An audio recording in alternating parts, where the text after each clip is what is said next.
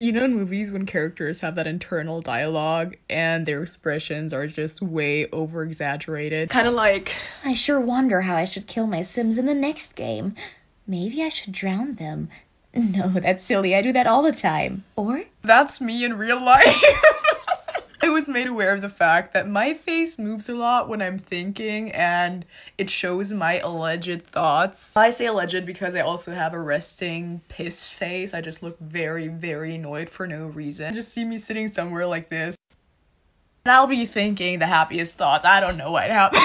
And I didn't really believe that I looked that annoyed until one of my friends filmed me during one of our Zoom classes back during lockdown. And I just found that video again recently. And it's just too good not to share. Look.